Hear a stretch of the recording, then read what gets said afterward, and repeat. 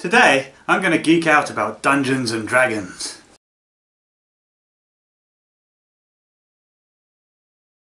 Dungeons and Dragons is a roleplay game, and probably one of the oldest fantasy roleplay games. Roleplay doesn't just refer to kinky sex play, it also means a kind of game where people use their imagination and some dice to play characters and go on an adventure. It's like a story, but where you play characters and make decisions so that you're sort of inhabiting the story. Basically, one person, the Dungeon Master, creates the whole situation, the mission you're trying to accomplish, the storyline, settings, characters and monsters. And then they lead you through it all with verbal description, sometimes with some visual aids such as maps, and the other people make characters for themselves with specific stats, equipment and abilities.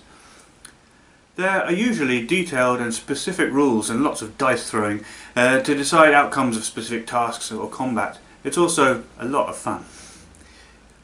I love Dungeons and Dragons in particular because I'm a massive fan of the fantasy genre. My first exposure to fantasy must have been at about the age of 11 or 12, and it came in two forms: Tolkien's The Hobbit and the fighting fantasy game books. Game books, or choose your own adventure books, are really the book equivalent to a roleplay game, I suppose.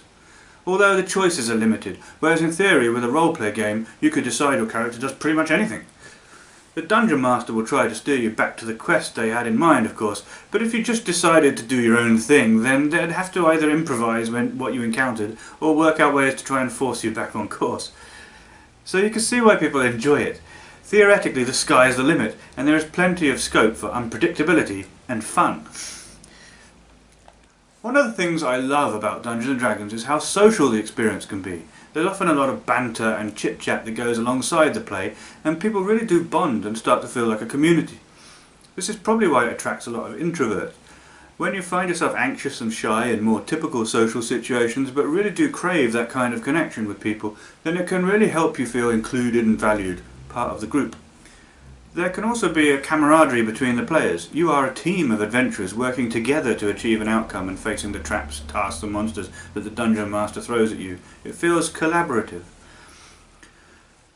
These are the two ways it differs from war games like Warhammer. People work together, and there is a lot of general chit-chat, joking around and banter alongside the pure game talk. It really is a wonderful way to spend an evening. That's all true of roleplay games generally. But the reason I specifically enjoy Dungeons and Dragons is, of course, the setting itself. I love fantasy, and there is no fantasy more fantastic than Dungeons and Dragons. Wizards can cast fireballs and lightning bolts, transform flesh into stone, or charm a monster into a friend. There are orcs, goblins, trolls, elves. There are dragons, some of which breathe fire, some of which breathe ice, and some of which breathe acid. Different types of dragons are different colours and have different breath weapons, which is pretty cool. There are scary undead creatures: zombies, skeletons, ghouls, wights, wraiths, ghosts, mummies, vampires. And there are strange, creepy creatures that live deep, deep underground. Ah yes, the Underdark. A web of caverns and underground realms, including luminous mushrooms and subterranean cities and lakes. Magical, inspiring, awesome. And there are demons and devils, elementals and even angels. Yes, there are other realms of existence. Magical planes of pure fire, or oceans of water without sky or ground, plus the various realms in which angels, devils or demons dwell. There are monsters straight out of ancient myth, such as hydras, chimeras, Medusa and Pegasus. There are giants and centaurs, pixies and sprites. There's so much cool fantasy stuff in Dungeons and Dragons. Adventures can take place in deep subterranean caverns, constructed underground realms called dungeons, in forests or deserts, mountains and ice, under the sea or in otherworldly realms. It's a feast for the imagination, and pretty much the perfect example of what I mean when I say I love fantasy. People have different tastes in what fantasy elements they enjoy. I'm pretty obsessed with evocation magic, the fireballs and lightning bolt stuff, dragons, the undead, demons and the Underdark. But other people might prefer dwarfs, giants, warriors and religion. But there's pretty much something for everyone in Dungeons and Dragons, and it all depends on what the Dungeon Master planned into the adventure. A wise Dungeon Master will create plenty of variety anyway.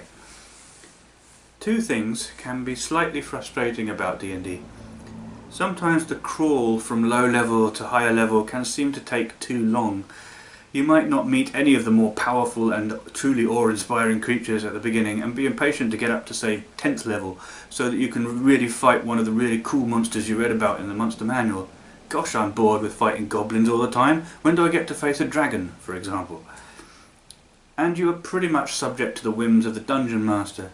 If he or she has a thing for lizard men, for example, and all you ever encounter is lizard men, you might feel like shouting, "What the fuck, Dungeon Master? Throw the occasional skeleton in there, will you? I'm a cleric and I haven't once used my turn undead ability." As I said, a wise Dungeon Master will create variety and cater to the tastes and abilities of the players. Otherwise it could get very tedious for everyone very quickly. But yeah, basically Dungeons & Dragons is cool as fuck and I love it. Have you ever played D&D?